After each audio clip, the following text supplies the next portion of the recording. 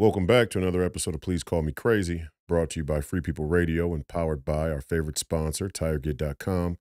That's TireGet.com. You have to buy tires from somebody. You might as well buy them from us and help fund the movement, help support the movement. We believe in the freedom of movement, and that's exactly what the establishment wants to take from you now. I'm your host, Royce White, here in the belly of the beast, Minneapolis, Minnesota, and this is episode 207. Today is Wednesday, July 31st, year of our Lord, 2024. The primary is right around the corner here in Minnesota. August 13th, make sure that you tell all your friends and family, even if you're not a Minnesota resident yourself, to make sure they go out and vote in the Minnesota primary. And the primaries are important, and we do not want to have elections stolen from us during the primary. And when I say stolen, I don't mean stolen literally. I mean by way of lack of participation. Many people don't even know that there's a primary on August 13th, and that's not by accident. It's very intentional that many of your primaries fly under the radar. It gives the establishment all across this country the opportunity to right any wrongs that happened in their grassroots endorsement processes. Now, here in Minnesota, we have a favorable unity, I believe, from the grassroots to the party. And if the Minnesota rally is any example of that, where Donald Trump really, let's say,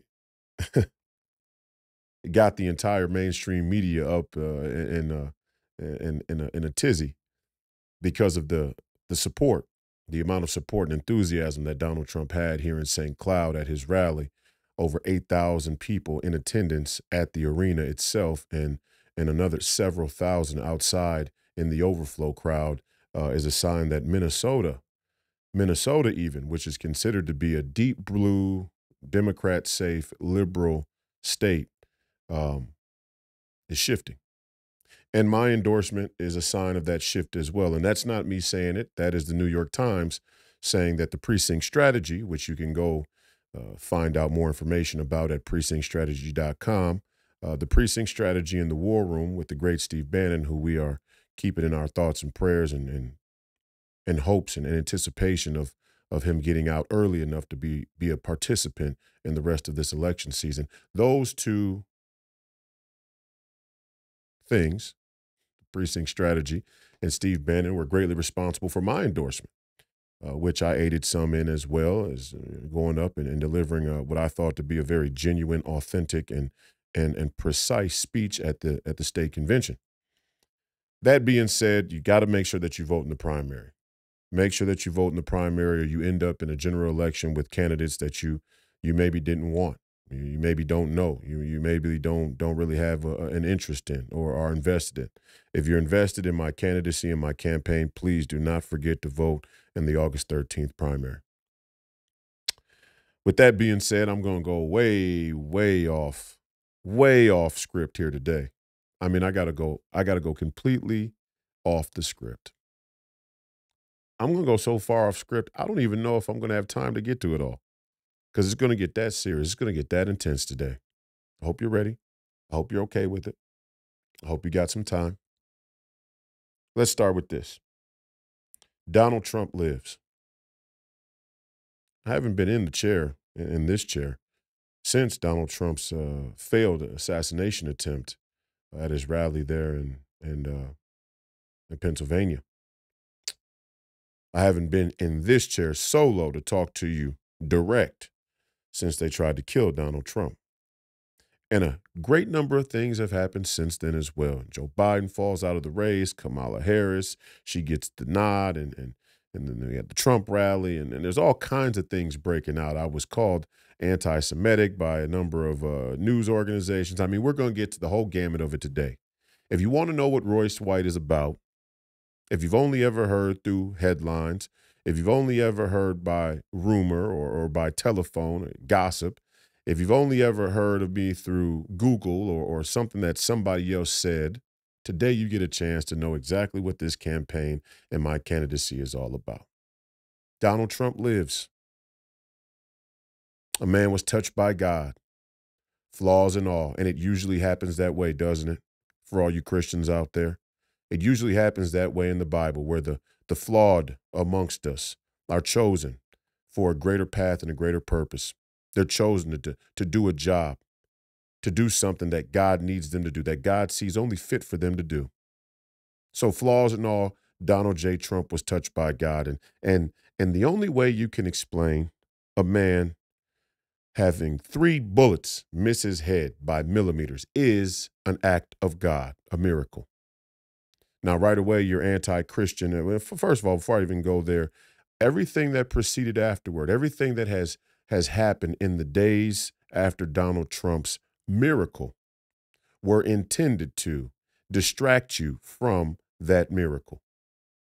And that includes Joe Biden, and that includes Kamala Harris, and that includes the Olympics and the anti-Christian ceremonies that are taking place there in Paris. All of it is intended to distract you from that miracle. 3 bullets miss a man's head by millimeters. A miracle. And immediately I saw one of the strangest things I think I ever have witnessed in my 33 years of being alive. There was this, there was this coordinated and almost simultaneous release of propaganda and misinformation that started to call the Donald Trump failed assassination a hoax. It was staged. And you know, when you say it was a miracle and God put his hand on Donald Trump, which he did, the response from some of your social media trolls was, well, then why didn't God save the man that was killed in the crowd behind him? And then some other people from that same cohort, or let's say they probably will vote the same way, or they have the same distaste for Donald Trump, and they have the same distaste for all of you out there who believe in having a country, or let's say more simple things like there are men and there are women. All of those people in that cohort, they end up voting pretty much the same way. And either they said that that God, that it wasn't a miracle and God wasn't with the man who ended up being killed in the crowd behind Donald Trump, or they'll just come out and say out that it was the whole thing was staged. See, but you can't really have it both ways. Huh? I mean, the two don't really mix. They don't square. If you're going to say that God, which you don't understand Christianity, there are plenty of people who died in the Bible, uh, and God was active in the situation. For example, the great story of Moses and the Exodus from Egypt. There were plenty of people who died in that conflict, in that story. Some got out. Some never made it to Israel. Some were swallowed by the desert. Okay. So you don't have a good read of Christianity, which is why I don't let people who don't believe in God or have faith in God, or at least have any understanding of the scripture, question me about my Christian and morals, my Christian ethics and morals, because they're doing it to be flippant and dismissive. They're doing it to mock God. They're doing it to mock the Bible. They're doing it to mock Christ. And I just won't really participate in it. You tell those people to shut up. You don't got to play nice with them. No more niceties. Donald Trump was touched by God. It was a miracle. The man who was behind him that died was an unfortunate and tragic outcome of that day. And may God have mercy on his soul, and may he enter the kingdom of heaven. He was a hero. And if you know anything about the Bible, and if you know anything about Christian scripture, Hebrew scripture, you'll know that God tends to be favorable to those who are heroic in their final moments. That was the thief up on the cross, the thief who had led a life of sin. Yet in his final moments, as all of the crowd who weighed in against Christ, forgive them, Father, for they know not what they do. That thief had been touched, had been inspired to the path of faith in his final moments. And it tells us that he ascended into heaven with Christ, that he was welcomed into the kingdom of heaven. So, flaws and all, Donald Trump was touched by God. And all the anti-Christian culture in our modern world is now weighed against him. in a way he may not even understand. How could he? I mean, we're talking about forces that are well beyond us, powers and principalities. And if ever, if ever you were on the fence about Donald J. Trump, if ever you had your doubts, if ever you thought, I don't like him, I don't know if I can vote for him, God is not to be mocked. Every knee will bow, every tongue will confess. When you see a miracle, it's best that you testify to the miraculous event that you witnessed. You bear witness. If you're ever on the fence about Donald Trump, you shouldn't be now. A very clear line has been drawn in the sand. There are those who understand what they witnessed, what they saw, and there are those who will deny Christ until the final moments.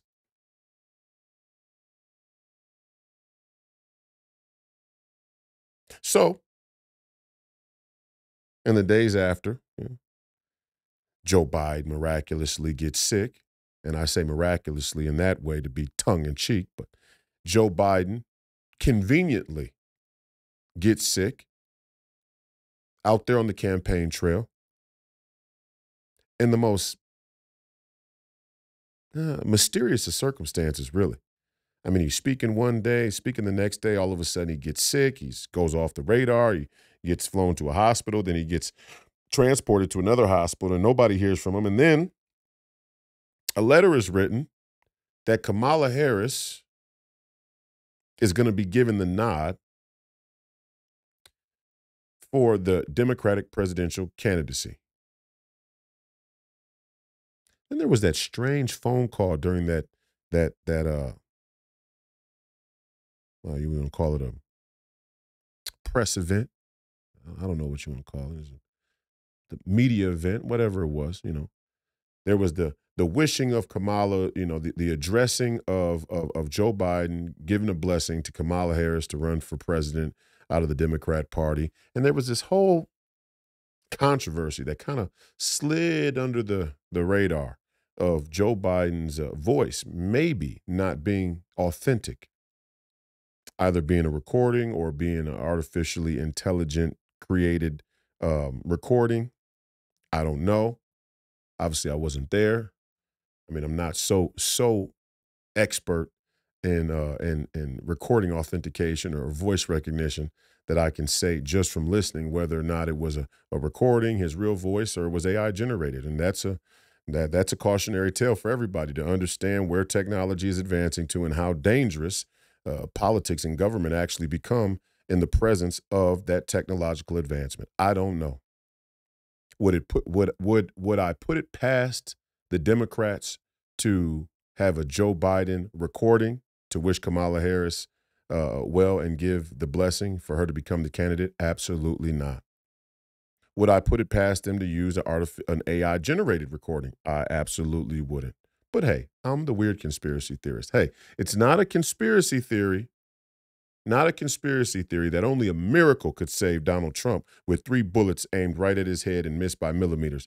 That's to say that that's not a miracle, or to say that the whole thing was staged. That's not a conspiracy theory. But to say that the Democrats would use a recording of a man who they claim is in perilous health condition, that's just too far. Okay, that's just going way too far. That's weird, right?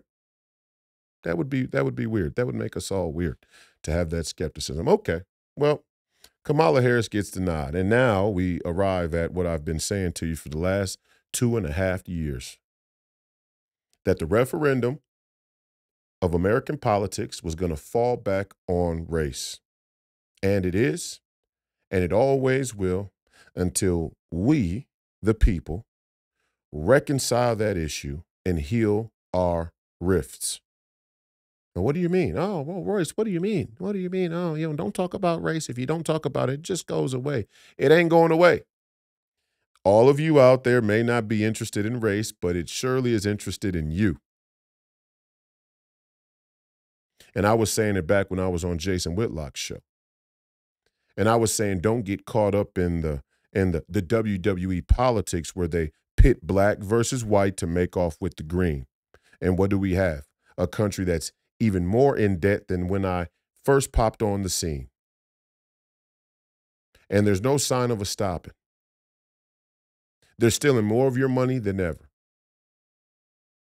And the way that they maintain power is to keep black people and white people separated, to keep black people and white people fighting. And if you want to see the motif of this at work, don't take my word for it. All you have to do is use your own eyes.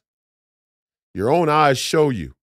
As soon as Donald Trump has a rally and a black endorsed candidate from the Republican Party who runs on a MAGA platform stands up in front of a crowd and takes a selfie with 8,000 American patriots behind him, the first thing they say in the comments is, look at all the white people. And when they run the Kamala Harris commencement event to celebrate her being the first black woman to run for United States president, they make sure they do it in the black capital of transgender and LGBTQ politics, also known as Black Hollywood, there in Atlanta, Georgia. And they make sure to bring in Meg the Stallion, female rapper, to draw out the hip hop black culture and crowd to the event to show you the contrast between the Kamala Harris supporters and the Donald Trump supporters. Racial. And you can say that it doesn't matter. You can say that that it's not a big deal. But we're going to talk about exactly why it is. It is because at 4 a.m. on Election Day, or let's say after Election Day, on 4 a.m.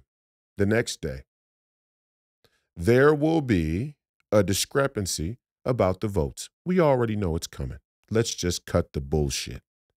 We know it's coming. There will be a discrepancy in a number of states about the votes. We have to overwhelm the system, and we can overwhelm the system, but there will be some discrepancy, and it will be incumbent upon all of these Republican governors in their respective states and all of these conservative activists and attorneys and think tanks and so on and so forth and judges and whoever else. It'll be incumbent upon all of them to make sure that the people of this country, the American citizens, are not cheated out of our right to have a fair and square election. It will be on them at that moment to stand up, be leaders, have courage, and say, let's make sure we get this right. But the discrepancy is coming. And where do you think that discrepancy is going to be? Do you think that discrepancy is going to be in the suburbs of your metropolitan areas? Well, we've already seen this story play out once before. We know where the discrepancies are going to be. The discrepancies are always going to be in the inner cities. And right around 4 a.m., they'll say, hey, you know, the metropolitan areas are the most densely populated, and therefore it poses the greatest, hurdle. It poses the greatest, problems. It poses the greatest problems with being able to count the votes because there's more votes. There's more votes. There's more of a rush. There's more, there's more to be done in Detroit, Michigan, in Atlanta, Georgia, in Pittsburgh, in Cleveland, in Chicago, in Minneapolis. There's more votes to be counted. That's what the story is going to be. You know it. You know it, and I know it. And you don't think that that's racial? You don't think that's a racially driven narrative? That black people are for sure going to vote Democrat. And every time there's a discrepancy or a close electoral race, we can always count on counting ballots after the buzzer on behalf of the Democrats because black people vote Democrat. You don't think that's racial? And even more importantly, you don't think that you've bought into it? And I'm talking to conservatives now. I'm talking to you white folks out there in the country. You don't think you've bought into that narrative? Because I'm watching people buy into the narrative. I'm hearing it. I'm seeing it. I'm seeing a Senator Gaines. Let me see what this guy's name is. Let's see, 1 second here. I don't want to misspeak. I want to give you the wrong information.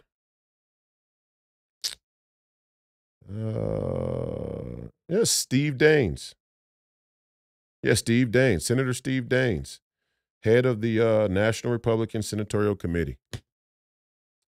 I want to hear Steve Daines talk about election integrity. I want to hear any of these mealy-mouthed, college-educated, mainstream Republicans talk about election integrity and security with a full throat. Not out both sides of their mouth, with a full throat. Are the elections secure or aren't they? And if they're not secure, then why 3 months before the elections are we not taking drastic measures in the House of Representatives to bring motions to make sure that the elections are secure as possible? Why is the National Republican Senatorial Committee head not using the platform that he has to go out and ensure that our elections are going to be secure instead of weighing in on my senatorial race where the will of the people and the delegates of this state and our Republican Party have already spoken? I'm the candidate they want to go and fight against Amy Klobuchar in the general. But you got time to speak about that. But I can't find you really talking about election integrity with a full throat. I can't find you talking about what the NRSC is going to do to ensure that the Senate majority is won on any legal technicalities that may come up in light of our knowledge that the elections have significant fraud. And they do. And it was proven. It's been proven. We don't even have to go to what a court found or didn't find. We know by the fact that we can't question our elections integrity that there must be a problem there. We know by the fact that the elections and the machines are considered proprietary technology that we can't look at to adjudicate the process by which votes are casted. We know there's probably a problem there. And who are they going to use to justify? That would be you out there, black folks. You're going to be the ones used to justify any fraud that happens in these elections. Well, how do we combat that?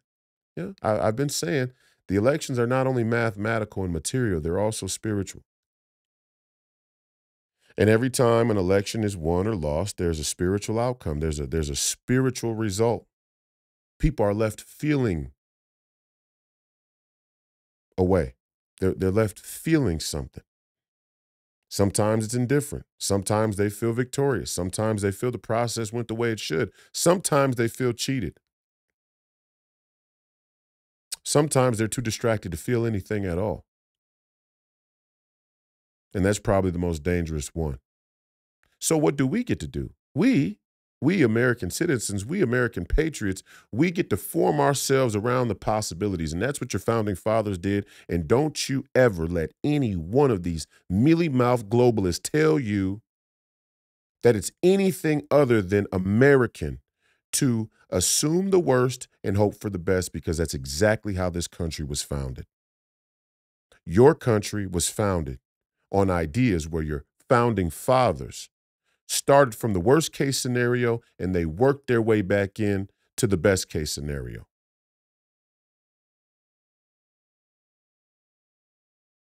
They planned for the worst, they hoped for the best. That's the way our formation of government and the idea of our citizenship was constructed. We assume that if you give the government too much power, it'll become tyrannical. We assume that if you don't have checks and balances, then you're inviting tyranny. We assume that if the citizens aren't armed, if the citizens aren't armed and don't have the right to bear arms, it invites tyranny. These truths we find to be self-evident. We assume the worst, we pray for the best. Don't ever let anybody call you a conspiracy theorist for questioning and being skeptical of your government. That's exactly what you're supposed to do as an American citizen. And so right now, all of us out here, all of us outside of the machine, all of us get to form up around the possibilities that our citizenship is being undermined by forces that we can't see and can't identify. What's the first step? The first step is we're going to break down this race narrative, and we're going to break it down good. We're going to break it down precise. We're going to break it down forever. That should be our goal. Because as bad as things have gotten, as strange of times as it seems we live in when it comes to the racial relations in this country, or at least the narrative, we also have pushed ourselves to a pretty positive place as well, simultaneously. There's a glass ceiling we just can't seem to break through. And you know who has the best chance to help a culture, a society, a country, a nation break through false narratives, break through the glass ceilings of false narratives, of misinformation? Candidates like me. Candidates like me who just tell it to you the way it is. Kamala Harris ain't black. Let's just talk. Let's just talk about it. And all you black folks out there know exactly what I'm saying. She's not black. And there, for all of you white folks out there who don't know this or may not have encountered this yet, there is a significant rift in the black community between those of us who are descendants of slaves, or what they call foundational black Americans. Black Americans whose relatives, descendants, were a part of the American slave trade, were slaves in this country. And black people who are considered black because of the color of their skin, but come from other places around the world. This may be new to you, but it does exist. And this is why on day one, when Kamala Harris got the nod to run for president and she made her big announcement and the entire white liberal run mainstream media coalesced around her, most of it, some of it still giving some kickback, but most of it. When that happened, you saw a number of black people all across this country take to social media to say, we're not voting for Kamala Harris. She's not black. And you may think to yourself, what do you mean? Why are these black people saying that Kamala Harris isn't black? Well, one, it's because she's Indian, and the Jamaican in her has always been seen as a sort of, or is even more now seen as a sort of historical schism between those of us that are foundational black Americans and those of us who aren't. And let me give you a reference. The great Thomas Sowell pointed this out. You can go back and find one of his most um, popular interviews on YouTube. And he talks about the difference between slavery in the Indies and the West Indies and the Caribbean and slavery here. And one of those differences was the systematic um, use of the slaves. And what I mean by that is, as he explained, the West Indies and the Caribbean didn't have the benefit or the luxury to have such a broad base, industrial base of slavery and sheer amount of slaves and infrastructure for their slave trade. Thus, the slave owners of the West Indies and the Caribbean were forced to give their slaves more autonomy and independence. As to where in America, there were so many slaves, the sheer number of slaves posed a certain security risk, and they were intentionally kept dependent on the slave masters or the slave owner or the plantation, let's say. They were intentionally kept dependent as a mechanism to ensure that they didn't rise up as easily. It's a fact. The great Thomas Sowell said it himself. And as a consequence, black people in this country, foundational black Americans, were sort of systematically brought up and enculturated in a post-slavery America where they would be dependent on the government, right? Because the government took the place of the slave plantation when they were freed from slavery. So we were kind of predisposed to that dependency that we now recognize as the welfare state. Whereas your West Indian immigrants that come to this country came from a culture where their families grew up more independent, even within the context of slavery, and thus have seemed to have a little bit more of let's say, a drive and work ethic. And in that culture of having a better drive and work ethic, you will often find that your West Indian and Caribbean immigrants tend to look down on American black folks. They go, y'all don't really want it. Y'all don't really work hard enough. Y'all are making excuses. And in the final analysis, your individuals like Larry Elder would say, pull yourself up by your bootstraps. And where they make a mistake is they go, there's no such thing as systemic racism. Well, the great Thomas Sowell had a different opinion on that. Actually, when you say that we were strategically kept dependent on the slave plantation, you are, in fact, admitting that there is a such thing as systemic racism. In the final analysis, Christianity and ideas like it would emphasize the human spirit and free will and consciousness that was given to us by God that supersedes any set of circumstances that we're brainwashed and culturated or systemically bred into. So in the final analysis, yes, we did in this country, American Black descendants of slaves, foundational Black Americans, we did come up in a system of psychological enslavement that proceeds till today, to this very day. But you as an individual have the power, have the free will to choose better for yourself. Now, that has proven to be a difficult task for many in the Black community, which is why we often spend more time fighting ourselves than coming together and rising up and claiming the prosperity and well-being that is out there for us. Part of that problem is that there's always some Black skin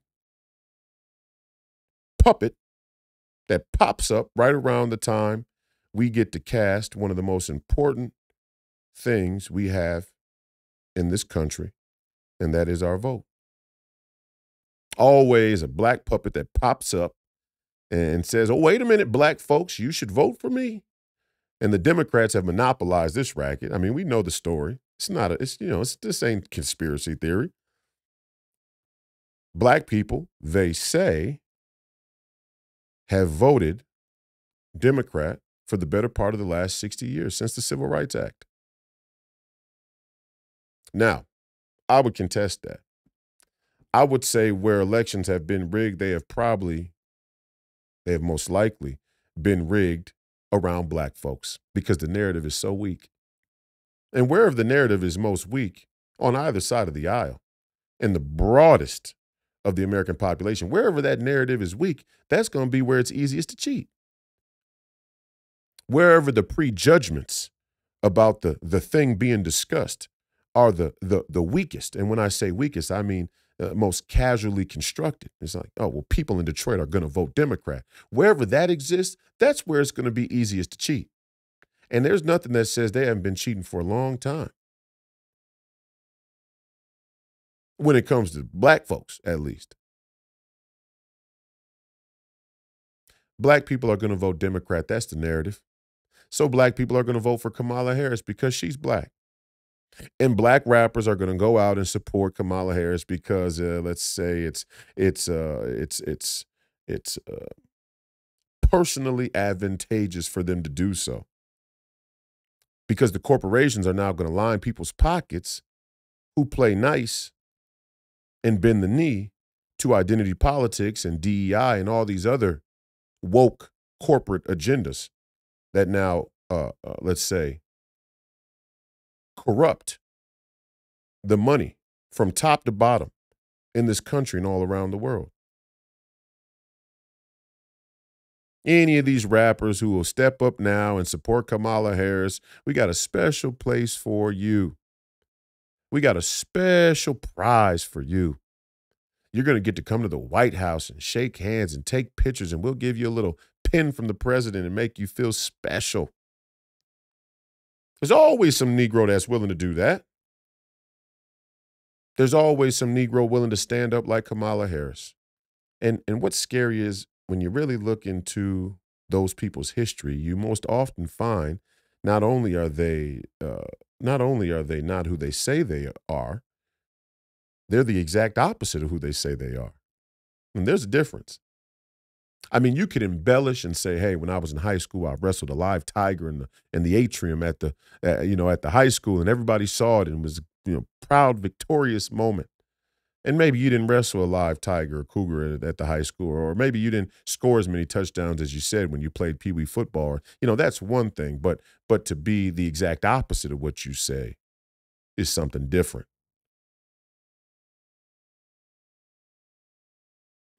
Kamala Harris isn't just uh, a puppet.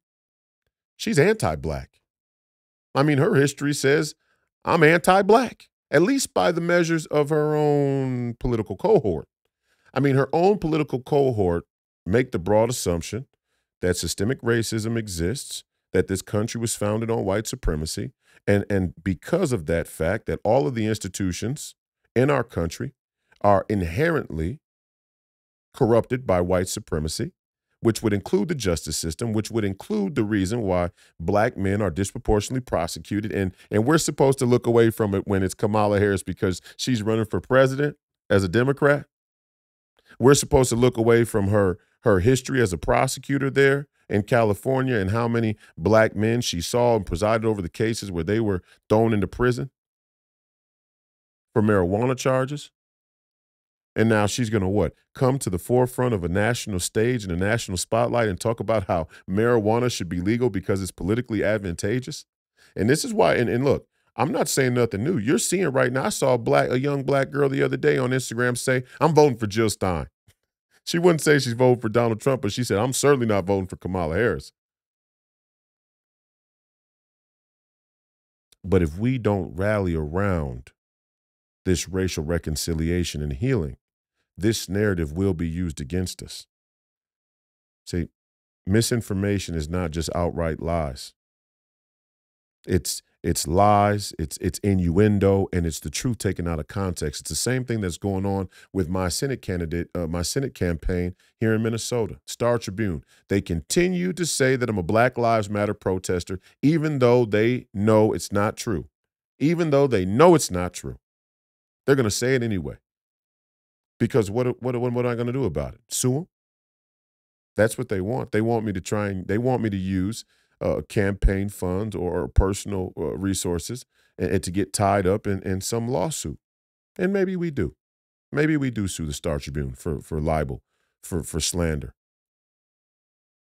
But who's going to overhear the case? And they know that as well. And so all they're saying is they think you all are stupid. They think you all are stupid, and they think you are dead set on living in a country that's racially divided. And if there are any black MAGA patriots like me who will stand up and tell you the truth, they're banking on the fact that it's so emotionally and psychologically uncomfortable for you that you'd rather turn it off rather than lean into it and do the necessary work. And that necessary work is simple. It really is. There is a narrative about every last one of us that was at that Trump rally on Saturday up in St. Cloud, that all of those American citizens, all those God, country-loving citizens are racist. And they'll say that I'm just the exception. I mean, they're going to water down racism to a point where it has no meaning, which does undermine their stories about the historical racism and let you know exactly who the Democrats are. Because real racists, just like real anti-Semites, they don't feel the need to lie. They don't feel the need to use black people or Jews for their own gain. They don't feel the need for that. The real racists, the real white supremacists have a sense of racial superiority. They wouldn't belittle themselves down to needing you or tolerating your blackness out of necessity. It don't work like that with real racists. Anything else that would do that may say something racist, that's something different entirely. That's not the same thing. We're talking about real racism.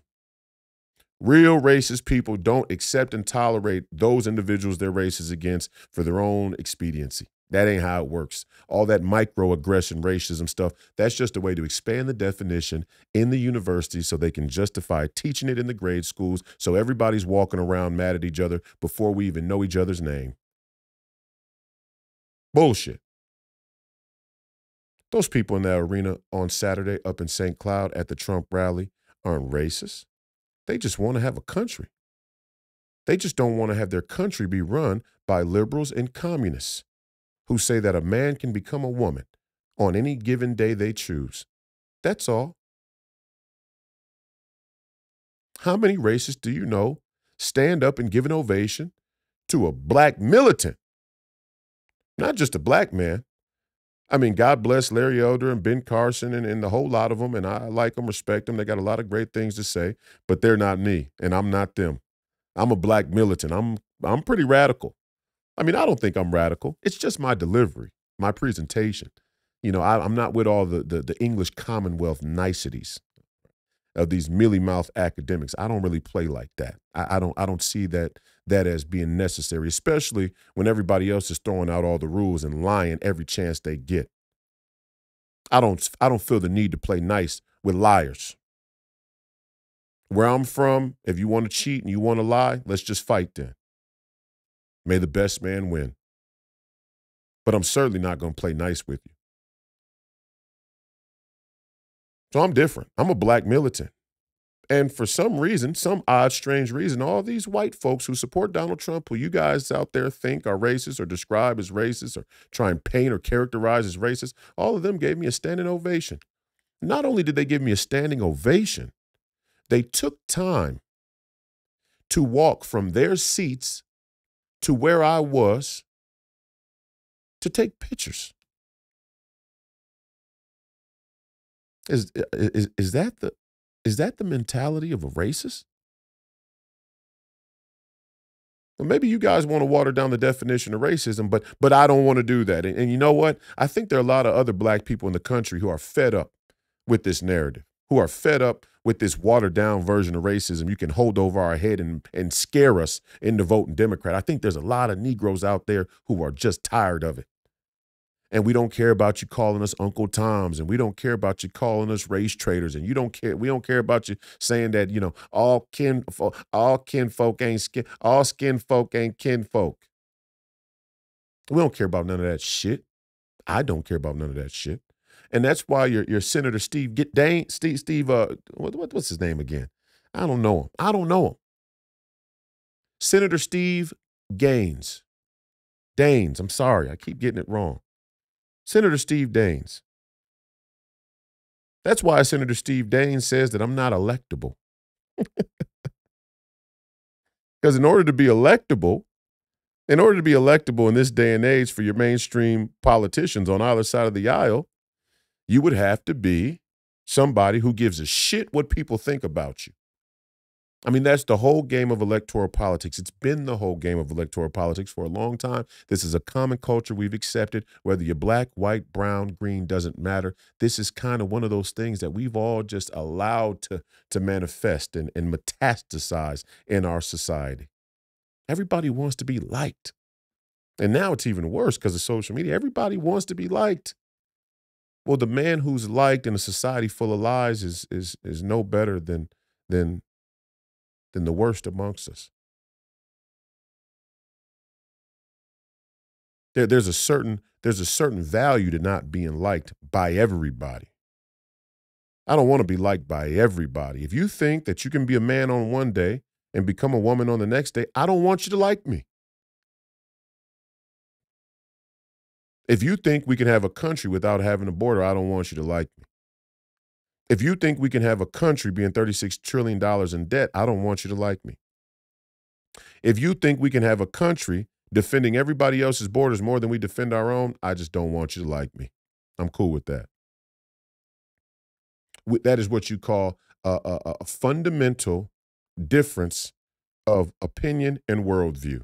And I'm okay with that. The question is, how many people out there are going to vote or maybe not vote that haven't even thought those issues through? And those are the people that we need to be trying to go and minister to. And what I'm saying to you today is we can heal this rift. Minnesota was the epicenter and has been the epicenter of racial tension since the day George Floyd died. And 4 years later, we have a chance as a swing state to construct, to participate in a racial reconciliation and healing that could be an example for the entire country and thus a beacon of freedom for the whole world. And I'm not talking about singing "We Are the World" or "Kumbaya." in any superficial way. What I'm saying is the narrative is so potent from the mainstream media that the racial hatred in this country still exists today at a level which all of you, black people and white people, would gladly trade your freedom for the false sense of security that the government is going to keep you two divided so you don't fight. That's the scam. Oh, the government, we're gonna separate you black and white folks from each other so you don't tear each other's head off. That's the scam. All the while they're stealing your money. And what I pose a threat to do, the reason why I'm dangerous to Senator Steve Daines and the rest of the National Republican Senatorial Committee and the rest of your mainstream Republicans all across the country, the threat that I pose is I disrupt the racket, the industry of politics on both sides of the aisle. This whole thing could be over in an instant, but it's going to require some work. It's going to require some honesty, some truth. It's going to require some people to reveal themselves and their real agenda. Me, I don't have an agenda. So, for example, when I'm in Baxter, Minnesota, and I'm at a Christian church, I start off a speech just last night by saying, you all are white. I'm black. You're not European. I'm not African American. We're all Americans. You're white. Raise your hand if you're white. People raise their hand, but you can feel the air, the emotion of the air kind of gets sucked out of the room by even mentioning race. And I come back and I say, you're white. Maybe I'll post a clip one of these days on my ex with, you're white, it's okay. And the whole church erupts into laughter because there's that unspoken uncomfortability that we all realize has been put on us by our culture. By American culture, it's been put on us. We've grown up with it, we live with it, we understand it, we watch it, we see it, we hear it, we feel it. There's a racial tension that if we could just get over, then maybe the elites that are running this country and stealing from us, could be defeated. Just maybe we could defeat them. If we could get over that, who's going to go first? I went first. Yes, I went first. After the George Floyd situation, I was down there in the belly of the beast as a black man from my own community, listening to what everybody was saying, and I came up to one conclusion. The people who have been put out here at the front line of these black activist movements are either lying, stupid, or they're in on it. The scam. Either they're stupid or they're in on the scam. I'm talking about the leaders now. Now, your average person who shows up with a Black Lives Matter t-shirt, their life is going a mile a minute like anybody else in the country. All they see is the most potent, emotional, visceral thing that comes across their smartphone. And on that day, it was George Floyd, dying out there on the street in South Minneapolis. Of course, it's going to have an emotional impact on everybody who saw it, especially the people who are running around this country like a rat maze. And that's not restricted to the poor. That's everybody, up and down the socioeconomic ladder. Everybody's life is going a mile a minute, and it's going even faster now, and that ain't by accident. So when you see something like George Floyd dying in that incident, that it of course is going to pull on you. Everybody who wears a Black Lives Matter t-shirt isn't a part of that organization. The saying on a t-shirt isn't an affiliation with the organization. You got the organization incorporated as a nonprofit, stealing millions of dollars from situations like George Floyd. And you got the people who believe that police could do a better job and hate to see when a black person is killed unjustly, who wear a shirt that says Black Lives Matter. They don't know nothing about the organization or about the politics. After I diagnosed the situation, I thought to myself, oh, wait a second. I know what's going on here. These black activist leaders are going to keep the conversation around police so they never have to talk about the way the money works. Why? Because they're in on the way the money works. The people who fund them run the way the money works. They organize and orchestrate the way the money works. They were there when the way the money works was first put into play. And all you got to do is go and dig a little. Black Lives Matter, way down the trough in terms of organizational hierarchy of the left and Democrat politics. Let's say liberal politics all around the world. Black Lives Matter, way down the organizational hierarchy chart. Way down there. Big in impact, big in influence, love to smack it all over television and all over social media, love to make Black Lives Matter the scapegoat of our cultural decay, but is it really on them? No, they're just a tool. They're way down there on the depth chart. They don't got no juice. They don't got no control. 3 trans women ain't running this country. They're not running this world. 3 trans women that put together an activist grassroots organization in inner cities all across this country after Trayvon Martin died ain't running this country. They're not running the world. Hell, they're not even running the communities they live in. They damn sure not running Minneapolis. Ain't no Black Lives Matter activists running this city. They not running this city in business. They're not running this city in crime. They're not running this city in politics. That's a fact. Take it to the bank. They're puppets.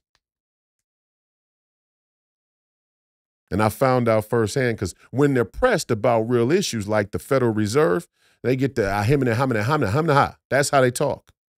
They don't want to talk about that. When they get pressed on an issue like the LGBTQ, they get the hemming and hawing. Why? They're puppets. They're not supposed to have a response to that. Their response is supposed to be exactly what you heard for 4 years straight every time they march one of these bourgeois Negroes up on television to talk about racism. That's the reality. And now we get a chance to understand, not only understand that that's the reality, that's the truth, now we get to act on it. Now's our chance to show that we're more interested in having a country than we are in being divided. And if we don't do that, if we're not willing to do that, then us standing up and singing that national anthem together, 8,000 in one accord at the Trump rally is for nothing. Because I guarantee you, you're not European and I'm not African. We're American and this country's under attack, and it's under attack right now.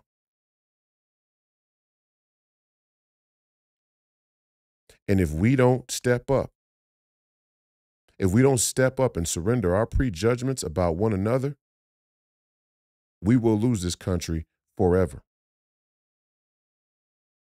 You get the chance right now. And I told the individuals at the town hall yesterday, and I continue to tell them, when we get through this primary on August 13th, I will be bringing the Republicans from rural Minnesota into the city to meet the black people who have this false notion that every white person who wears a Trump hat is racist. We're going to facilitate the town halls, the 2 communities coming together and having that racial reconciliation and healing, having that conversation. Don't you find it odd? Don't you find it odd that your leaders, that your black bourgeois elites always tell you that there's a white boogeyman, but they never want to bring you to the table to have a peaceful dialogue about your differences, about any differences that may exist? Doesn't that seem like a predicate for war? Doesn't it seem like we have war zones breaking out in this country right now? And they're not racial war zones yet. Not yet. That ain't the big problem. The big problem I see is young black men shooting each other all over the country. That's the issue that worries me. My 2 little brothers, young black men. My little cousins, young black men. Listening to rappers talking about shooting each other for no fucking reason and thinking that shit's cool, along with getting high and tearing your brain apart from the head to the toe. From head to toe, tearing your spirit apart with drugs and everything else you shove in your body. I see that as a problem. But your same entertainers like Meg Thee Stallion want to talk about politics and reference Malcolm X and Martin Luther King. And these people ain't nothing like the individuals who sacrificed their life for us to move forward in this country. It is a lie. And you all should be ashamed. And when I run into any of these celebrities out here who I catch talking about that, they don't even talk to me. They know, because I'll spit right at their feet. I'm that serious about it. I'm that serious in general. And that's why your mainstream Republicans don't like me, because they know I actually can move the needle. Because to move the needle, you have to have courage, you have to have dedication, but even more importantly, you have to understand the issues and you have to be able to articulate the issues. They don't like Negroes who can articulate the issues. Why? Is it racism? No, it's not racism. It's because the divide and the split between black people and white people in this country helps them perpetuate the scam. It's evolved well past racism. It's on to full-blown, selfish narcissism now. They ain't got nothing to do with race anymore, really. Because the same slavery that black people went through is the slavery they now have planned for all of you working class white folks. That's why Hillary Clinton called you deplorable, and that's why she didn't seem ashamed to do it. She wasn't ashamed because she was putting out a message to the whole world that technology has reached a place where our agenda now sees beyond race. This is the great scam of the whole kumbaya, we are the world edifice that your globalist elites are running on you. This is the real dishonesty of it. They're not saying we are the world. We want to hold hands and give everybody prosperity and well-being. That's not the goal. What they're saying to you is we have now elevated beyond, above a racial framework. All of y'all are nothing but niggas now. That's why the NRSC doesn't want to endorse me for United States Senate, because I talk like that. I talk that real. All of y'all out there ain't nothing but niggas now. All of you have been supplanted by technological advancement and elitist worldview. All of you are beneath the line of what we would call essential. Y'all ain't essential. I don't care if you're white, black. I don't care if you're Irish, Jamaican, Asian. If you don't produce human beings, if you can't mass produce human beings, you're useless. And we know what they want to do with useless people. If you don't know, you better get familiar. When your world leaders, your world thought leaders say the only humane thing to do with human beings who are useless is to give them some combination of drugs and video games, you better take heed to that warning, because it is a warning. Or at least it should be. Or maybe you like it that way. Maybe you'd love a VR video game where you could be Kamala Harris. You fucking kidding me? You kidding me? I'd rather get shot in the head than have to participate in a doped up video game where I could be a fake ass person like Kamala Harris. And see, the thing about me is I'm 6'8" with a 36-inch waist and green eyes. The only thing they can do is kill me or throw me in jail through lawfare. That's all they can do. Because in reality, in society, away from the internet, where these weird people have tried to present themselves as being some kind of authority on what's rational and sane, in the real world, like in the real world, when I walk into a room, I'm me. I don't need virtual reality. I'm usually the biggest thing in the room. I'm usually one of the smartest individuals in the room. And I'm usually one of the most dedicated and courageous leaders in the room. Put me in any room. Any room. And people ask, well, why didn't you speak at the rally in St. Cloud on Saturday? Why didn't you speak? Why did they have you speak? I don't know. I can't speak on behalf of anybody else. What am I supposed to say? I don't know. I don't know the answer to that question. Everybody there knew that it would be good for me to speak. Everybody in there left asking the same question, and that speaks for itself, doesn't it?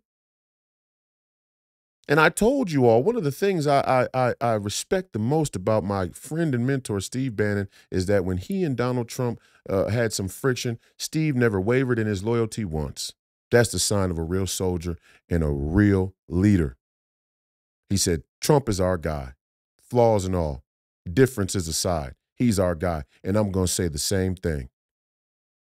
Donald Trump can endorse me. He cannot endorse me. He can invite me up to speak. He cannot invite me up to speak. It doesn't matter because it's not about him. The man was touched by God. It's not about him. It's about what he represents. It's about the role that he's been chosen, that he's been given, that he's been chosen for, that's been bestowed upon him. It's about the ideas that he represents, ideas that are fundamental to being an American citizen. It's not about him. I don't take it personal. I'm not offended.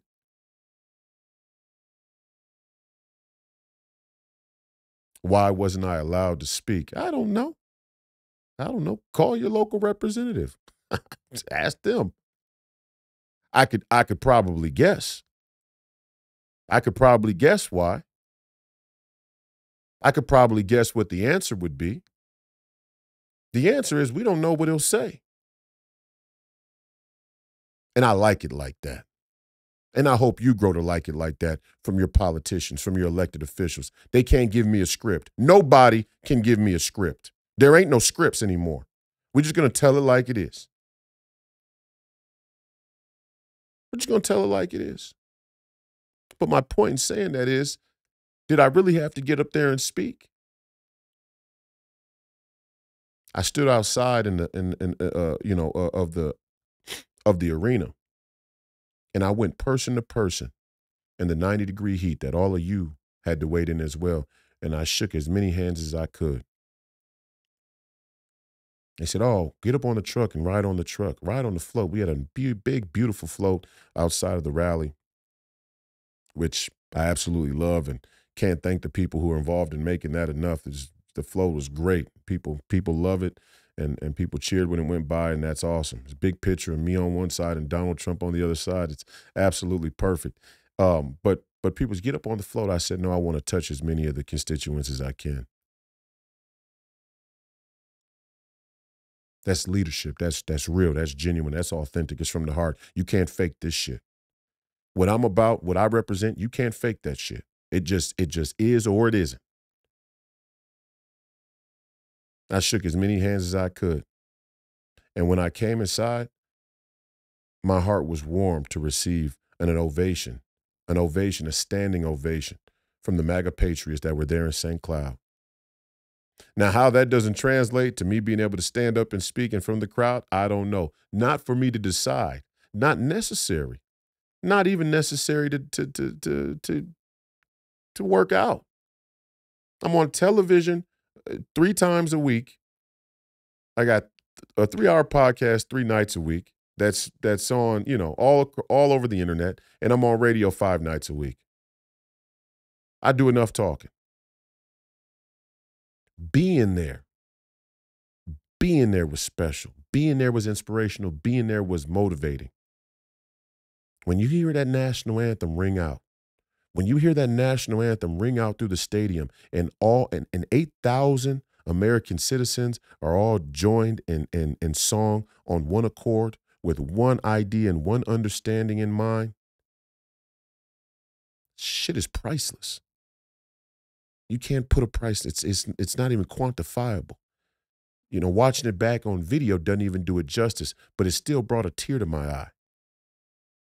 It's one of those things you had to be there to witness.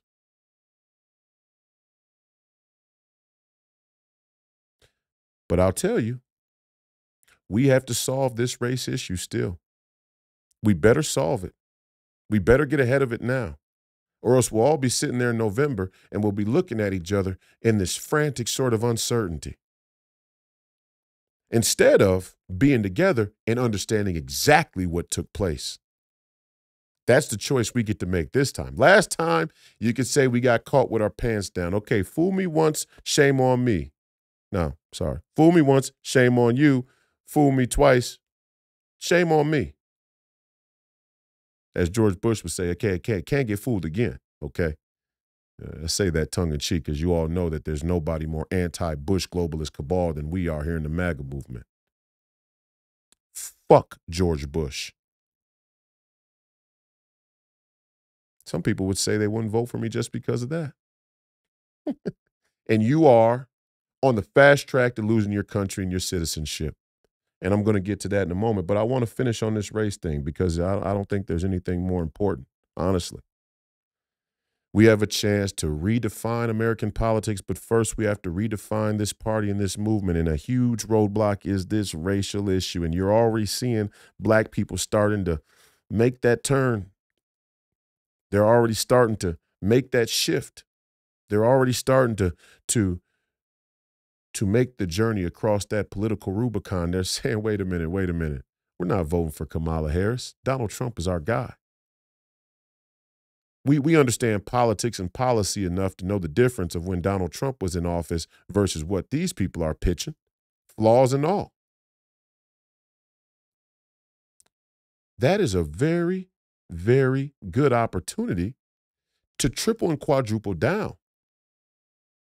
But first, we have to understand what it means to be an American citizen, what the value of American citizenship is. We have to understand it so we can effectively sell that to the people who need to understand it better. They're looking for a place to go. They know, they understand. They get the confusion. They're confused. They know they're confused. They don't know anything else. They're waiting for somebody to articulate the message and put it together for them. Let me help you break it down. For all you black folks that are out there watching and all you white Republicans or MAGA patriots that want to understand how to liaison to the black community so we don't get our elections stolen in Detroit, Atlanta, Pittsburgh, and Chicago or Minneapolis. Citizenship. There is not a more important intellectual development in the history of human civilization than citizenship. Why? To be a citizen of a country, to be a citizen of a nation, allows the most people, the biggest amount of people from the many walks of life to come together under the rubric of similar and same ideas.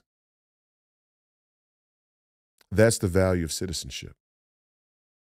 We're all something, but we're all one thing first. Thus, the movement, America First. We're all a bunch of different things. I'm black, I'm Norwegian, I'm Mexican, I'm tall, I play basketball, I'm in politics, I talk on the radio. We're all a bunch of things. But we all have to be one thing first. And that allows us to have any real sense of community. Whether that community be local, in your neighborhood, whether that be in your city, in your state, or in the country. We all have to be one thing first. And if we can be one thing first and agree on, let's say, a United States Constitution or Bill of Rights or Declaration of Independence, if we can agree on those ideas first, now we can come together with the different nuances that we bring from the many walks of life. Citizenship. You're a citizen of this country. You white folks out there are not European. You black folks out there are not African. You're American. You're white, you're black, you're American. You are the fabric of this country. You are the bedrock of this country. Without you, there is no America. Without your strength and your courage and your discernment and your ability to sacrifice and come together to save this country, there will be no country. You are citizens of this country. You're not citizens of the whole world. And since the end of World War II, the post-World War II democratic liberal order has been the prevailing political ideology. And what it has used is identity to undermine citizenship, national citizenship, for global cooperation. And you've been sold a lie, whether you're black or white. that global cooperation is the best way to ensure peace and prosperity. But how peaceful are things out there? How much peace do you have in your own life, in your neighborhoods, in your states, around the world? How peaceful is it? How prosperous is it? You tell me. Maybe I'm crazy. Please call me crazy, but I'm looking out my window at the world today, and I don't see much peace and I don't see much prosperity. I see a culture of death and debt. And how sick of your elites to try and blame that on you, the working class, everyday average everyday American citizen, when they've been running things the entire time. How sick and twisted of your elites to understand the implications and power of social engineering, divide and conquer, monetary policy, foreign policy. How sick and twisted of them to say that the violence and chaos that exists in our society today isn't of their doing. They're not culpable. They're not liable. It's you. It's you all. It's you deplorable MAGA patriots. It's you ignorant Negroes down there in the city. It's your fault. You're the reason why the country's this way. Hate yourself. Who taught you to hate yourself? Now the great Malcolm X's words are becoming even more poignant than ever before. Who taught you American citizens to hate yourselves? So much so that you can see the answer right before you, but you can't bring yourself to do it, to apply it. The fight is simple now. If black people and white people can't come together, we will lose this country. And there's a reason why the great Steve Bannon has emphasized the importance of the black and Hispanic working class. And that is the reason why they threw him in jail for this moment. Doesn't got anything to do with contempt of Congress, doesn't got anything to do with anything else. The reason they threw Steve Bannon in jail is for this exact moment,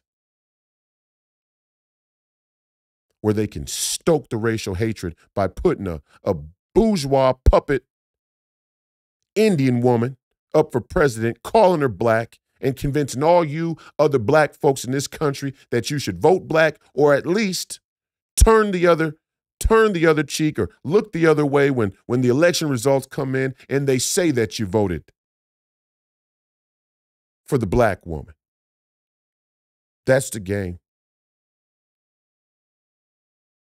That's the game. That's the narrative. And that is what they are going to try and do. You see it now. You see it now. Look at how the polls have switched. Now all of a sudden Kamala's gotten a huge boost. How? Nobody liked Kamala Harris when she ran for president. Nobody liked Kamala Harris when she ran for governor of California. Nobody's liked Kamala Harris her entire political career. Now all of a sudden we're supposed to believe that people want her to run the whole country? And the narrative is because black girl magic is so powerful. If you're willing to vote for a politician based on their skin color and not their policies, you're dumb and a damn sellout. I'll say it again. If you are willing to vote for a politician based on their skin color and not their policies, you are dumb and a damn sellout. Spit on the floor. You make me sick. And back to my point about American citizenship, the fundamental value of being a citizen. What does it mean? What does it entail? It's simple. It's simple. If you don't have a country, you can't be a citizen. If you're not a citizen, you don't have rights. If you don't have rights, you don't have freedom. If you don't have freedom, you can't have well-being and prosperity. This ain't calculus. This ain't trigonometry. This is a simple equation. If you have a country and you're a citizen, then you can have rights, which gives you freedom, which gives you the opportunity to achieve and reach prosperity and well-being. Without a border, you don't have a country. I mean, let's cut straight to the chase. If you don't have a border, you don't have a country. And citizenship is important, but borders are also important. But borders work in both directions. And the direction that the border's working in now is coming into the country. When 22 million, by popular consensus of mainstream scholars and researchers, 22 million illegal immigrants come into your country, wander on into your country, and you can't even call them illegal immigrants? You've had your country and your citizenship taken from you, stripped from you, stolen from you. If you don't believe me, do me a favor. Go ahead and try and board a flight to go to any other country in the world without your passport. Try and take a car ride on up to the Canadian border and just walk on across. See how well that works out for you. Get your plane ticket, fly to Israel, and try and live there in Israel without the proper documentation. Fly to China, get you a flight to Beijing, and try and live there in Beijing without the proper documentation. And tell me how those things work out for you. Tell me how that goes. And then hopefully you'll understand just how corrupt it is that 22 million illegal immigrants have come into your country. And how it's an attack on you. It's not an attack on Republicans. It's not an attack on Donald Trump. This isn't a tit for tat with the MAGA movement. They wanted to close the border and build a wall, so we're going to open it up and let as many illegal immigrants in. What kind of stupid racket? What kind of stupid social, cultural narrative racket is that? Got nothing to do with that. They're just stealing from you. They're stealing your citizenship, the value of your citizenship. But black people are starting to understand that too, aren't they? And that's why they're scared. That's why they're nervous. Because all across the internet, you're seeing black people say, well, wait a minute, hold on. You mean to tell me I can't even come to the city anymore and park my car, which is already hard enough to make payments on, let alone put gas in? Now I got to come to the city and I can't even park my car on the street because they got all of these meters that have to pay for the cities. I don't know, municipalities or whatever other budget items the city has to pay for. Yet you're going to bring illegal immigrants who don't even have citizenship into the country and you're going to give them free housing and health care and tuition? Oh, hell no. Oh, hell no. Even a Negro who ain't graduated high school can tell that that's a bad deal. That's a scam. That's some bullshit. Even a Negro who didn't graduate the 6th grade can tell that's some bullshit. And that's why the Democrats are panicking. And, they got to march Kamala Harris out there and put her beautiful face with the hair back. Black girl magic. They're pulling out all the stops now. They're going to make you have to call out the black woman. See, because that's the tipping point of identity politics. We're going to put you in opposition of the black woman. And if we put you in opposition to the black woman, well, everybody feels sorry for the black woman. If you don't feel sorry for the black woman, then you're persona non grata.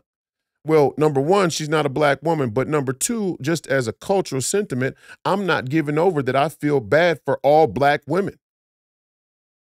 Just like I don't feel bad for all black men. I don't feel bad for all white men, all white women, it doesn't matter how you describe yourself or what your ethnicity and skin color is. I don't feel bad for you on face value. I want to get to know you. I want to know what you believe in. I want to know what you think. I want to know what your worldview is. I want to know if you believe in citizenship. If you don't believe in citizenship, I can't feel bad for you. We don't see the world the same.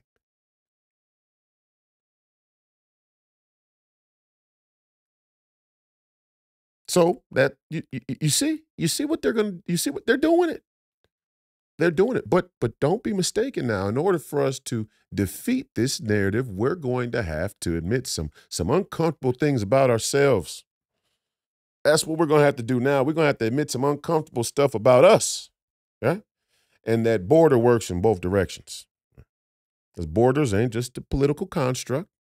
It's not just a line drawn in the sand by your political elites or your government. A border has a much deeper spiritual meaning. Just like I said, citizenship is one of the most important intellectual developments in the history of human civilization. So is borders. Formal borders are one of the most important intellectual developments in the history of human civilization. Why? Why? Citizen helps us stop from devolving into tribalism. Citizenship. It helps us from devolving into tribalism. Borders, even more important, even more personal. Borders place a limit on man's unfettered ambition to play God. That's the deep spiritual significance of borders. That's the important intellectual development that is borders. But those borders, they work in both directions, and you can't talk about having a border that you don't let people in across unless you talk about the border you're trying to push out across the world.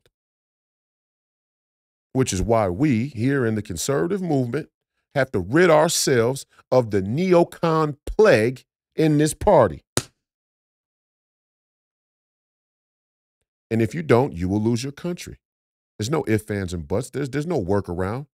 There's no workaround anymore. Either you're going to do it or you're going to lose your country.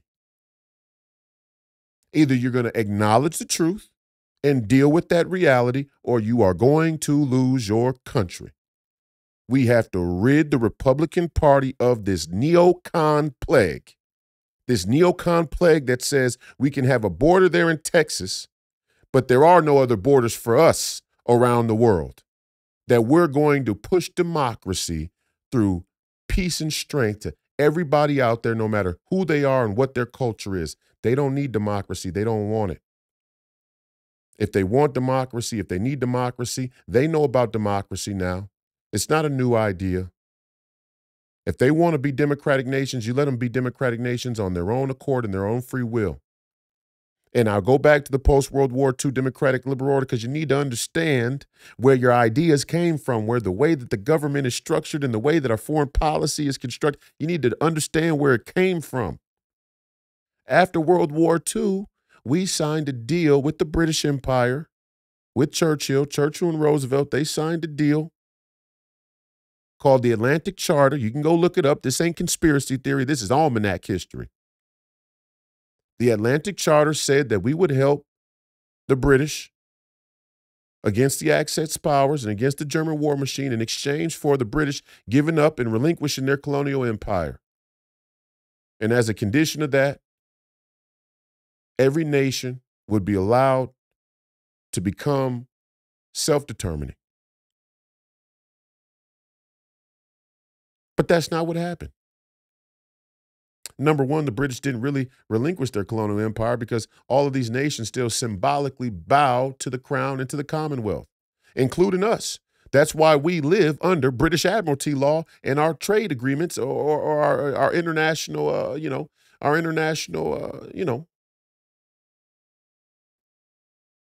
sea trade. British Admiralty law, you still live under it today. You're not European. You're not British. We're not British. We fought a war to defect from the crown. And it may take you a few election cycles to understand this, but I guarantee you, when you finally get fed up, this will be the referendum issue. Remember, I'm the one that told you, you're not British. You're not a member of the Commonwealth. You're American. You're an American citizen. So why is it that your sons and daughters have to pay with their blood and your money to uphold the freedom of all of Europe? Are they self-determining or are they a welfare state? You see how the welfare state that's in the black communities, just got expanded to our geopolitical collaboration and cooperation with all these other countries that serve as reverse vassal states, where we pay them to protect them. You see how that works? Am I losing you? If I'm losing you, that's probably why they don't want me to be in the United States Senate, because I know exactly how the scam works. I know exactly how it was built.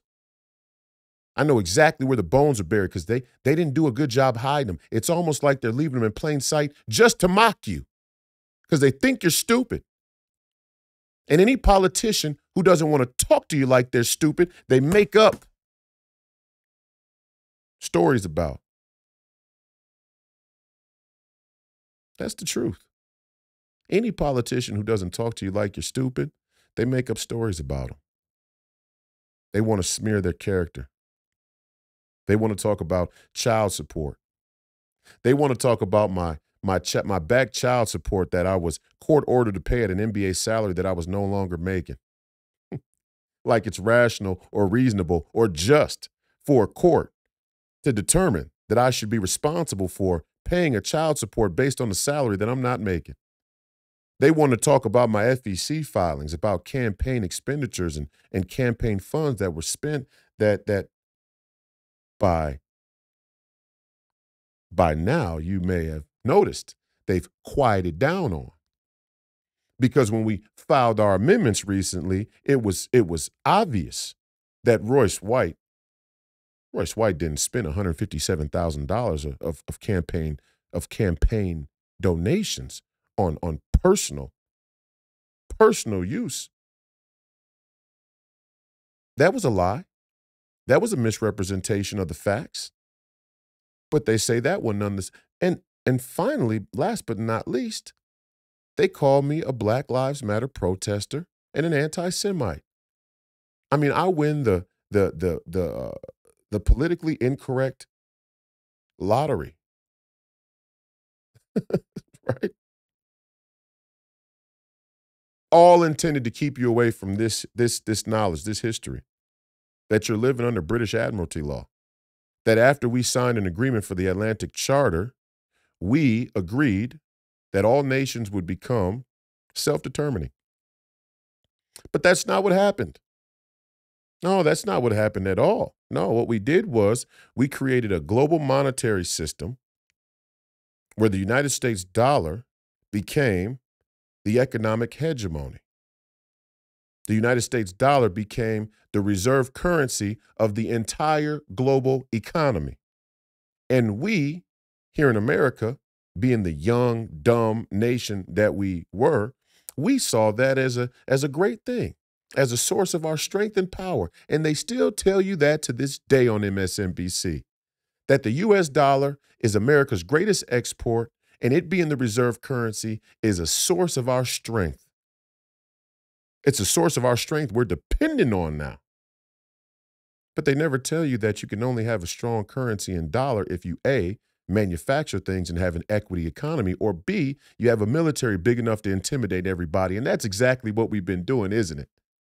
That's exactly the racket that the neocons set up, even going back to post-World War II.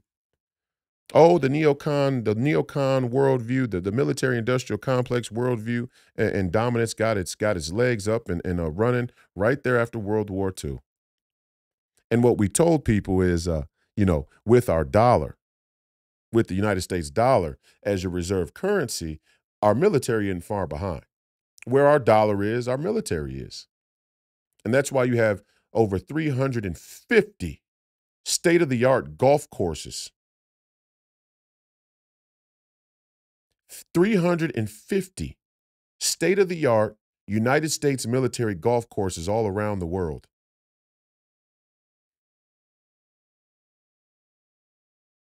Where our money is, our military is. And if you decide to defect from that economic hegemony, we can, and we will come and kill your ass. We will come and kill you or unseat you. We have done it. We can do it. We continue to do it. And in that way, we use the United States dollar as a military tool. And Vladimir Putin told you all, this is their thinking. They're not hiding it. They're not lying. They're coming right out and saying it. You guys thought you could bully us with the economic formation of the US dollar as the global hegemony. And now we think a little different. We think we're going to be rejecting that way of doing things. We got our own plans. We got our own ideas. We got our own agenda. We got our own way of being self-determining. It's called our own currency, our own economic hegemony. And we're going to get a few countries together, a few powerful countries with a few big consumer bases like the BRICS, and we're going to make a run at the US dollar. Now, whether or not it's successful will ultimately depend on who can shoot the best, who has the best bombs. And that's what we're hurling towards. And that's what happens when you have a society that is based on death and debt. You have a society where you have to use currency as a military tool, which will eventually cause you to have kinetic conflicts, war. And this is the way that the border working in both directions becomes a contradiction that your Democrats can so easily point out. We don't want to be the world's police. The MAGA movement is the anti-war movement. You better seize that opportunity and do it because it's genuine, not because it's politically expedient. I'm not telling you to do it for votes. I'm telling you to understand your history in this country as an American citizen and understand why George Washington said, beware of foreign entanglements.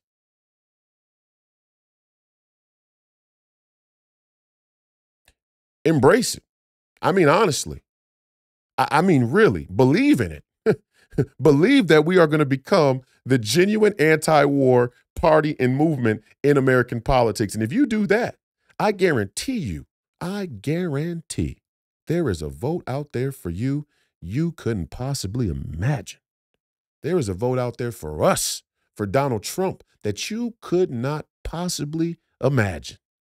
And if you need proof, then I will take you back to the 1960s and 70s freedom movement, which was anchored on the referendum of the Vietnam War. Oh, yeah. Yeah, when identity politics first got its start, right there during the Civil Rights Act, where you had women's rights and black rights and gay rights come together in a coalition, it was galvanized by an anti-war peace movement against the Vietnam conflict. What I'm telling you ain't a conspiracy. Just go ahead and look it up. The anti-war peace movement during Vietnam was the galvanizing force of the early identity politics movement in America. So the proof is in the pudding. So all of these neocons that tell you, no, an anti-war platform doesn't have any electoral value. Well, first of all, it has a human value. It has spiritual value. And then it just so happens to also have electoral value.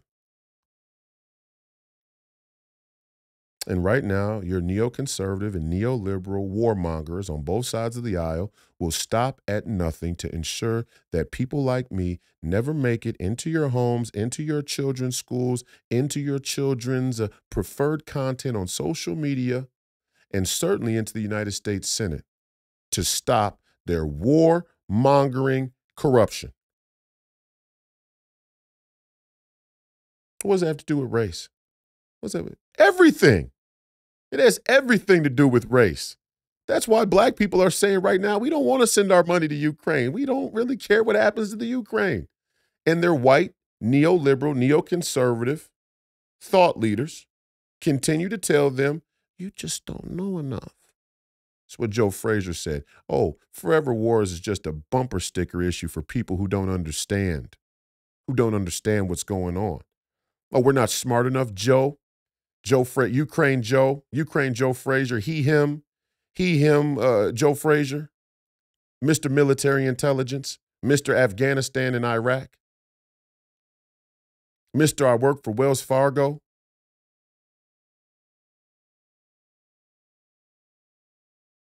Mr. If we're killing Russians, I'm in. Ukraine Joe, we don't know enough? No, no, no, no, that's not it. This is not that we don't know enough. We don't agree. And because that worldview doesn't have a real constituency in today's Republican Party, now they have to go and try and find all the people they can trick and brainwash into believing that I'm an unfit candidate. That's the go-to move now. Oh, he's just an unfit candidate. He's just not fit. He's got too many personal issues. But yet you support Donald Trump, Joe, and Donald Trump's got more personal issues than I could even hope to accumulate. And I'm still voting for him. Felonies and all. I've never been convicted of a felony yet. I'm probably on the chopping block next, for sure, because we're living in those types of lawfare times. We're living in times of kangaroo courts and lawfare, so I might be next, but I'm still voting for the felon. The question is with a Joe Frazier. Well, not by his own testimony, because if you have personal issues and baggage, then you're not somebody we can trust to lead. Yet you're a Donald Trump supporter. How does that square, Joe Frazier? How does it square that a national Republican senatorial committee man named Steve Daines is going to tell us Minnesotans that Joe Frazier would be more electable than a Royce White? For who? More electable to whom? Go ahead and tell me. Who are they saying that Joe Frazier would be more electable to? It ain't the people down there in CD5 and CD4. They don't trust no Joe Fraziers. And it ain't because he's white. It's because he's hollow. It's because he's, it's just, bland. Ain't much there. He just says it exactly how he's supposed to say it. He says it exactly how a neocon would say it. Peace through strength. We got to, make sure that Vladimir Putin isn't emboldened to track across all of Europe. And you're not European, Joe. You're not European. The people are sick of that. The people are sick of having to pay for the whole damn game. And anybody who wants to send another penny to that country, Ukraine, is spitting in the face of the American working class, because it's all on your back. It's been on your back for a long time. Whether you're black, whether you're white, whether you're brown, green, the whole game rests upon your shoulders. It's on your back. They're paying for the whole thing. And again, like I said on Saturday morning, the real scam here is you take our dollar. Our military is never far behind. If you want to get off the dollar, we'll kill you. We'll unseat you. We'll replace you. And it all gives us justification to steal our own people's money.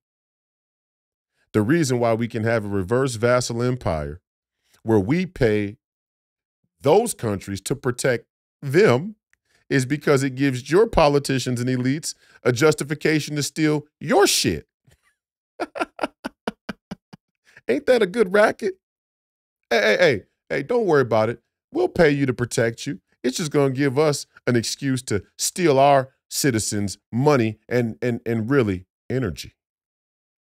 And when I say energy, I don't mean oil or electricity. I mean, that is a part of the equation, but I mean your human energy.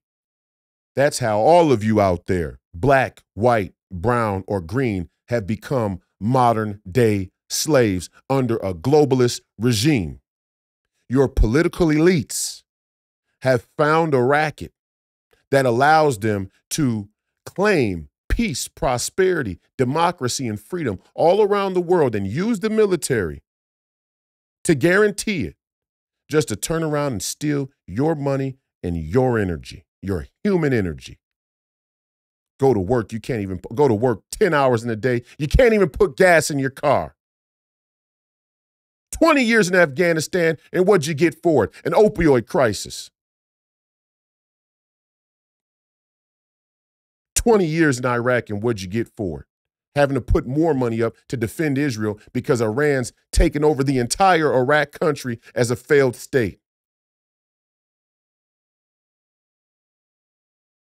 The democracy and freedom part ain't working too well, is it? It ain't working too well for you. You're the slave. They got you worried about the Europeans falling under the dictatorship of Russia. You're living under the dictatorship of your own political elites right here today in this country. You're supposed to be worried about if President Xi takes over Taiwan. If the Middle East overruns Israel. Middle East ain't overrunning Israel. They tried to attack Israel on 3 sides. Israel beat that ass. They just tried to attack them again. Iran tried to attack Israel again, and Israel beating that ass again.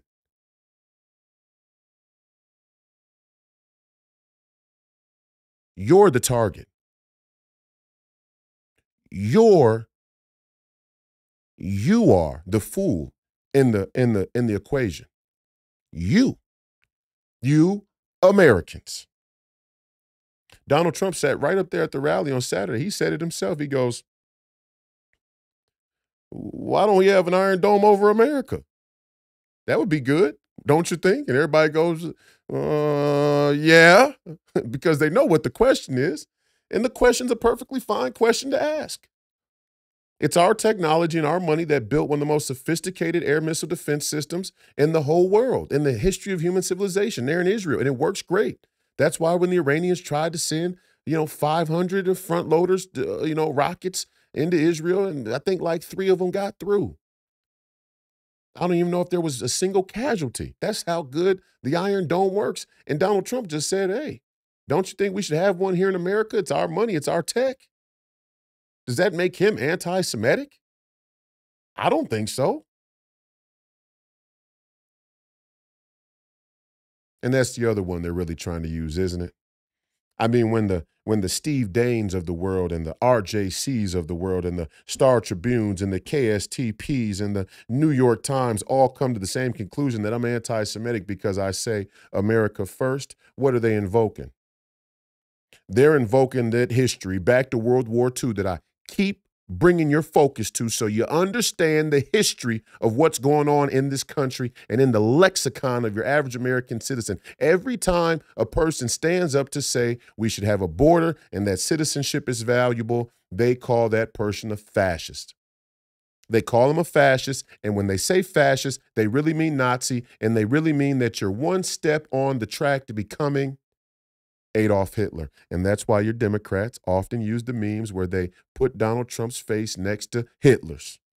And when they put Donald Trump's face next to Hitler's, they're trying to say that the Jews are the justification for global government and also used as a excuse to steal your money. Black people too. Oh, racism. Oh, white supremacy is a worldwide phenomenon.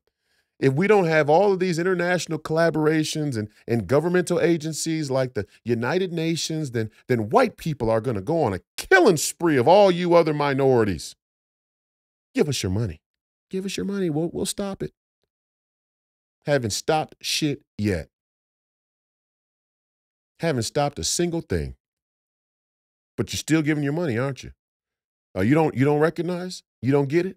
That's because they've done a great job of hiding that too. $37 trillion in debt, and they're so good with the technology and the food production, they can make you feel like you got money in your pocket. That's how phony fiat currency works. That is the brilliance of the modern day slave trade. Is your country can be $37 trillion in debt, $172 trillion in unfunded liabilities, and about a $9 trillion gap in Social Security, and they can still make you feel like everything's going well and you got a fistful of 20s.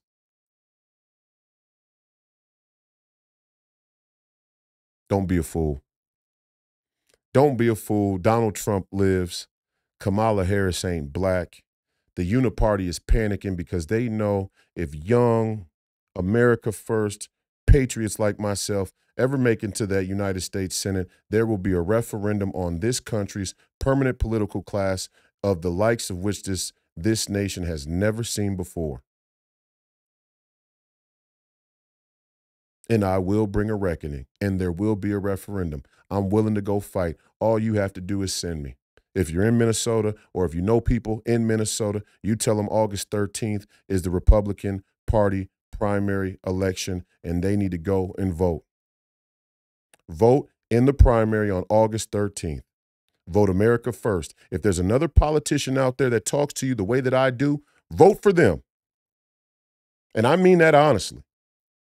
And I'm talking all across the country. But if there's another politician in my election that you think talks to you more genuine and authentic and straightforward than I do, you vote for him. I don't even know who the other people running are. There's 8 people that primaried. If one of them talks to you more straightforward than me, go ahead and vote for him. But you better not bring yourself to vote for a Wells Fargo military industrial complex shill who has he, him pronouns in his LinkedIn bio today, but wants to talk about cutting the funding, the DEI funding out of the Department of Defense budget. Oh, well, where's the reckless spending, Joe Frazier? Oh, it's $114 million in the Department of Defense DEI budget. I asked Joe Frazier in a candidate forum the other day for AMAC. I said, well, Joe, you're talking about the 114, I don't know, one of the $114 million. You're talking about the $114 million in the budget. What about the $2 trillion that got up and walked out the back of the Department of Defense? Just got up and disappeared. $2 trillion worth of inventory during the last audit of the Department of Defense just disappeared. Nobody knows where it is. And it ain't the first time that's happened. $2 trillion. But you want to cut out the $114 million of DEI spending, but you got pronouns in your bio. I mean, are you kidding me? These are actually the people. And what's even more scary is that a sitting United States senator actually thinks that person's more electable than me.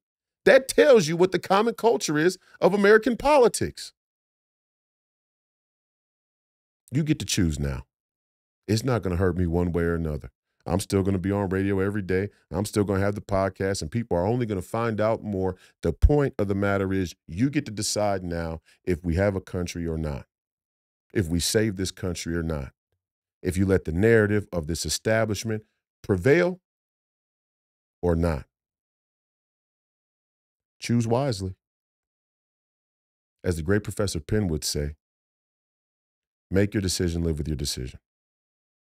This has been another episode of Please Call Me Crazy, brought to you by Free People Radio, powered by our favorite sponsor, TireGate.com. That's TireGate.com.